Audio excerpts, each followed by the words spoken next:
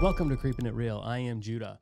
This week, we get to visit another masterpiece from the 80s. In fact, not just the 80s, but 1986, which also gave us the masterpiece Spookies.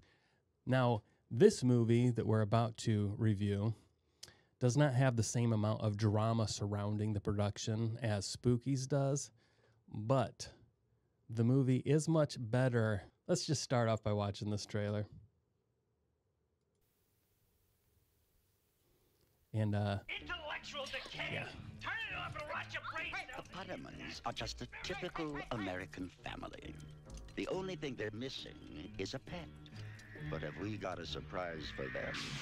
You see, Stanley Potterman's new satellite TV has just gone on the blink. And it's drawn in a creature from outer space. Like all new pets, this one's causing a little trouble around the house. And he's eating the Pottermans out of house and home. In fact, it seems like this creature will eat anything. Well, just about anything. You looked right at my studs and cooled out. This dude's into metal! Now, it's up to the kids to break the creature of its bad habits. I said shut up! But he's not responding well to discipline.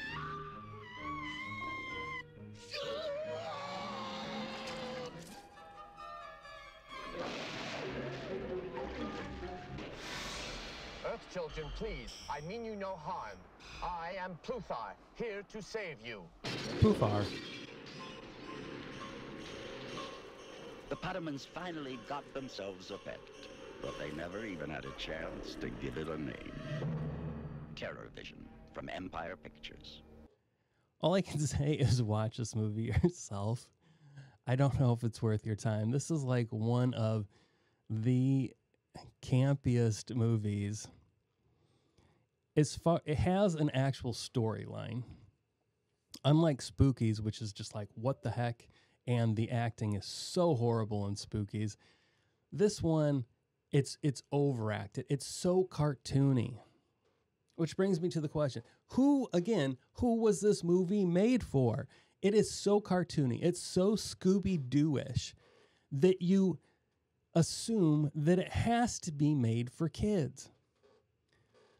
But the weird thing is, when you watch this movie, there is no way this movie was made for kids.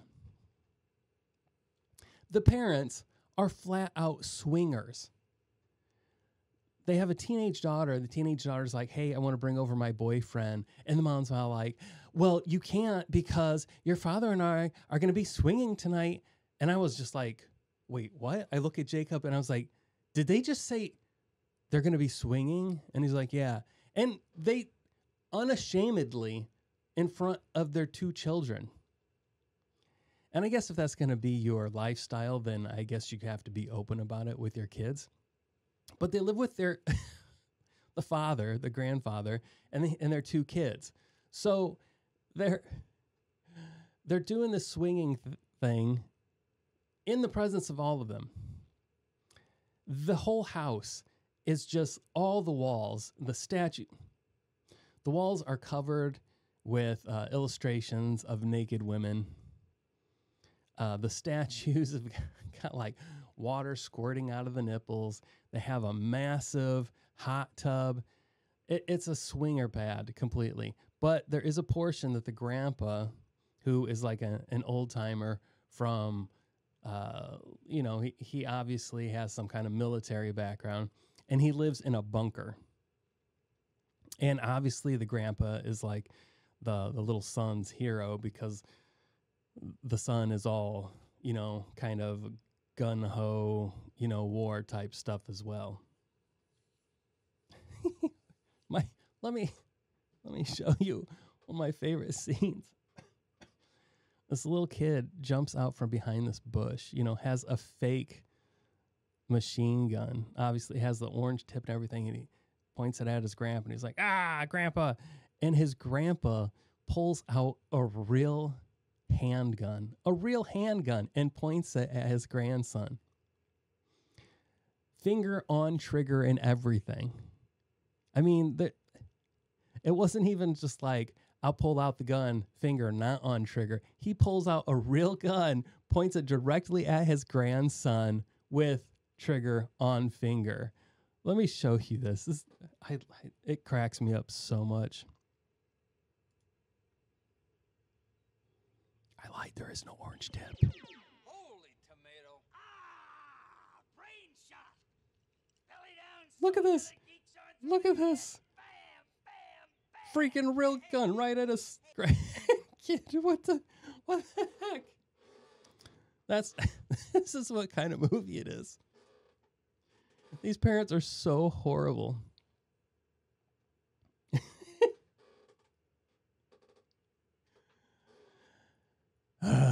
This alien comes. Ethan ends up killing the grandpa. Grandpa was the first death, I think. It kills the satellite repair guy. I think he was the second death. But whenever somebody gets killed at this point, nobody knows. And then this monster he has this special tentacle that can mimic the faces of the people that it has devoured. So it eats the grandpa, it hides in the bunker, and it tricks the little boy into thinking his grandpa's still alive. As I mentioned, the mom said that her and her husband were going to be swinging at night. They come back with a couple. They're showing them around the house.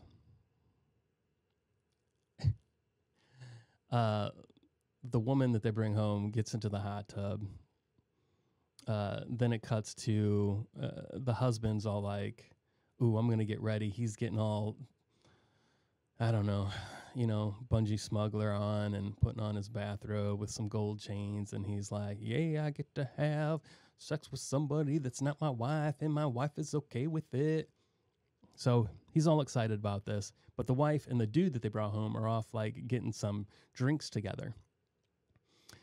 At this point, the guy they brought home reveals that he's interested in the husband the most. And he asks the wife if he can take it like a man. This is a kid's movie. Does he take it? Can he take it like a man? This is what he asks. Then her husband comes in. He's all excited. He wants to get this orgy going.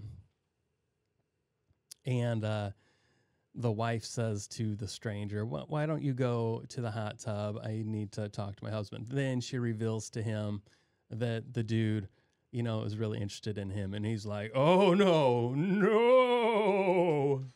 that's not happening in my house. No slur word is going on in my house. They're swingers, and yet somehow he's going to have the moral high ground.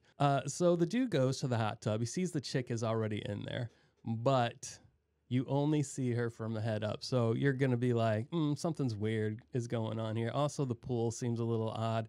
Dude jumps in, and he's like, and he has an accent. He's like, oh, it's so interesting. And he's like, you can see it's all slimy and everything.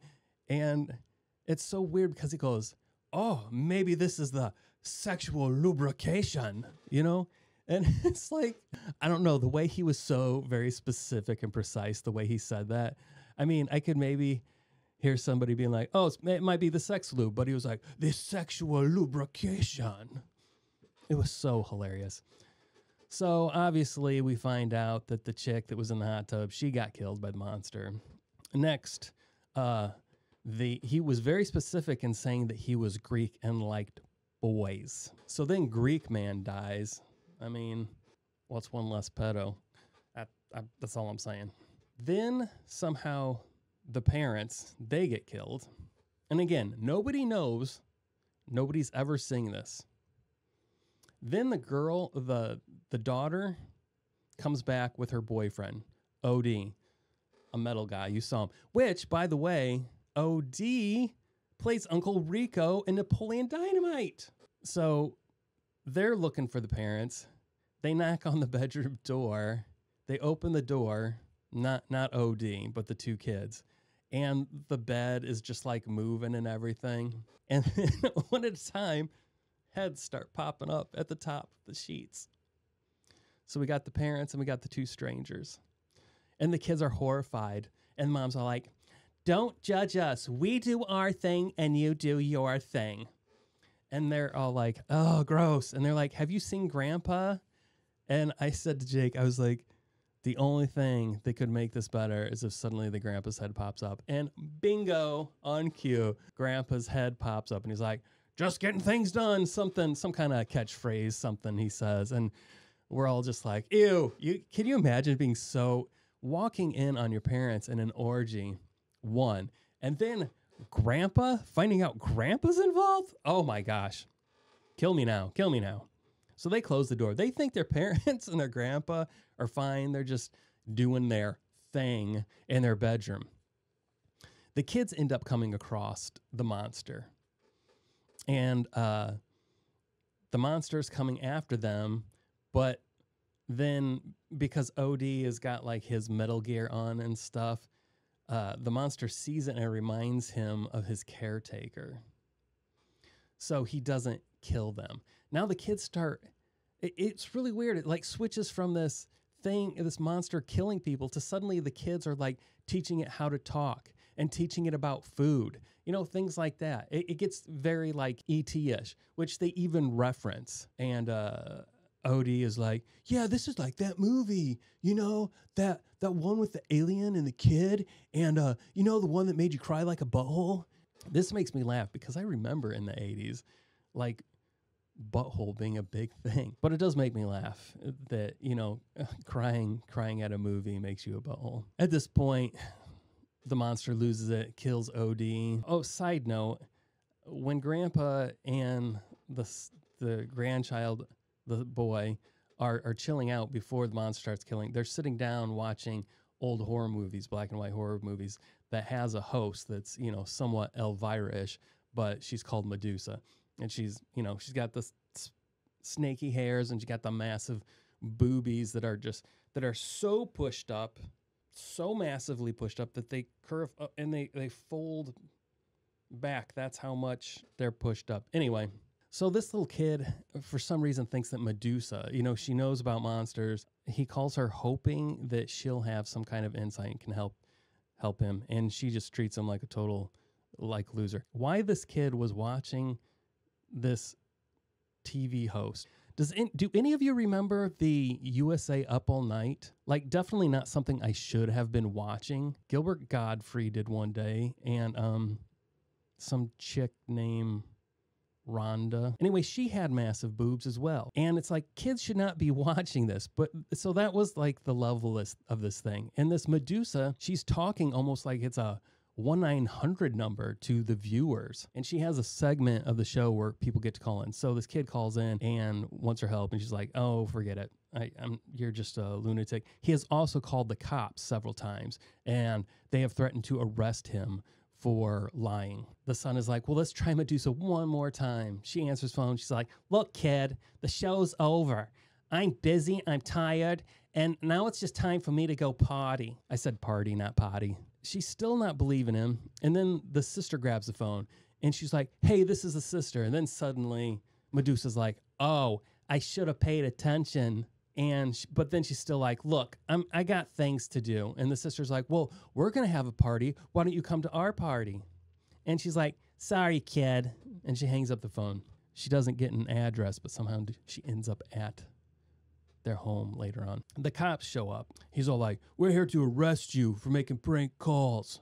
Obviously, the cop gets killed. Things are going crazy. Some other humanoid alien shows up. He's in a spacesuit because he can't breathe our atmosphere. He's like, hey, kids, here's the situation. I'm not here to hurt you. But that monster, that's actually my pet. They're very loving. But when they mutate and they start going on a feeding frenzy, they're almost unstoppable. So I'm here to help you. And I said to Jacob before this happened, I said, the way things are going, this movie is so goofy. I was like, what do you think the chances are that there's going to be somehow the alien is going to, this humanoid alien is going to be able to separate all the people out of the monster alien? and restore them. I was like, because right now, these two kids have no family whatsoever. I was like, so what's your thoughts on this? And he was like, I don't know. So then this humanoid alien says, and we can extract your parents. And I looked at him and I said, see, I knew it. I was like, this movie is too goofy to end with the parents being dead and these kids having no one. So they're talking to this humanoid alien, and then who shows up? Medusa. She lets herself in. She sees this humanoid alien, remembers all the conversations that she's having with the kids earlier, and she's like, oh no, there's the alien. She grabs something and busts this alien right in the head, breaks his mask.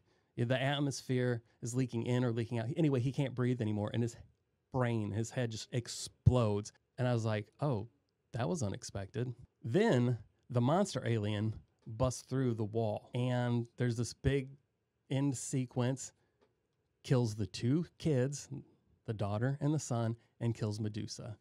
The movie ends with Medusa's chauffeur being asleep out in her car, and you think well, you know it's not Medusa because she comes in and her face is all slimy. Medusa comes in and she's like, hey, let's go back to the studio, pronto. But then it pans back and you see that it's the monster. So this movie ended with literally everyone dying except for the chauffeur, except he may, he's probably going to die. And knowing that she's going to the TV studio, which this is how the monster gets around. So he now has access to worldwide domination. So everyone dies. The whole world is doomed. But this movie is so super goofy. If you love campy movies, you need to see this. This is absurd. And the practical effects are amazing. They're actually done by John Carl Buechler, who, by the way, did the practical effects for Carnosaur, which we reviewed several weeks ago. He also directed Troll and did the special effects for Troll, which, by the way, Troll and TerraVision were filmed back-to-back in Italy. And TerraVision was filmed first, and most of the crew stayed there on for Troll, and they filmed that. This was directed by Ted Nicholas. I don't know how to say his last name. Ted and the production designer, they actually went and visited a bunch of homes of swingers in LA. And they based the home of the Puttermans on the homes that they visited of these actual swingers. If this is how swingers decorate their houses, they're a different kind of people, let me tell you. Another thing, which is not uncommon back then anyway, is studios would just come up with poster designs. No script, no story. They would just come up with a poster and they would take it to investors and be like, hey, do you want to invest in this movie? And then they make up some baloney stuff and people would invest based off of this poster. The poster for TerraVision was designed before there was any script written for TerraVision. The gross that it took in was $320,000 and some change. $320,000. And it was pulled from theaters. Ooh, did I say that? Theaters in only 4 days. So it was going that great. After 4 days, they pulled it. This is a bad movie, but it's like, it's literally one of those so bad it's good, but you got to watch it with somebody. The practical effects are amazing. I mean, the design of it is goofy. It definitely seems like a kid Saturday morning cartoon type of a thing, but it looks really well. This thing has this crazy tongue. Bravo for sure to John Buechler. He did a great job on this one. I definitely would recommend it. The score is going to be so hard to give on this. For pure hilariousness and insanity, I'm going to give it a 7. But for a horror movie, a serious horror movie, we're looking at 3, 4. But if you enjoy insane 80s campy horror. This one's a good one. I would highly recommend it. Definitely get some friends with you that enjoy the same type of goofiness and watch this thing. It's a good time. There's tons of just what the heck moments. You don't understand what is up with these parents. You don't know who this movie was made for. It's crazy. There's so many stupid things. Oh, but also the daughter in this movie, she played the foreign exchange student in Better Off Dead, that John Cusack movie, which is one of my favorite non-horror movies. I love Better Off Dead, but it's well known that John Cusack hates that movie, which is a bummer because to me it's just so hilarious. But thinking age appropriately, I was quite young when Better Off Dead came out, and because back then Better Off Dead would have been almost comparable to, say, like a American Pie type of a deal. So there is no way that me in my Christian upbringing were going to be watching that as an 8-year-old or a 10-year-old. So I probably didn't watch it until I was like 13 or something. So think age appropriately, for one. But I had a massive crush on this girl that played the foreign exchange student and plays the daughter in this movie. Massive crush. I thought she was so cute. And I already mentioned that OD is Uncle Rico, who is also in a lot of other movies. He was the Wolfman in Monster Squad as well. The dude, he was never really in the forefront of my brain until I saw Napoleon Dynamite because I really enjoyed that movie. I know some people hate it, and I know that there's a great amount of people who really like it. I was one of those people who really liked it. It was so embarrassing and so uncomfortable to watch, though, but I still enjoyed it. And that's when I took note of Uncle Rico. And then as I started watching other movies back from the 80s and stuff, I was like, man, this guy was in a ton of stuff. So good for him. This was an enjoyable, goofy movie. I highly recommend it.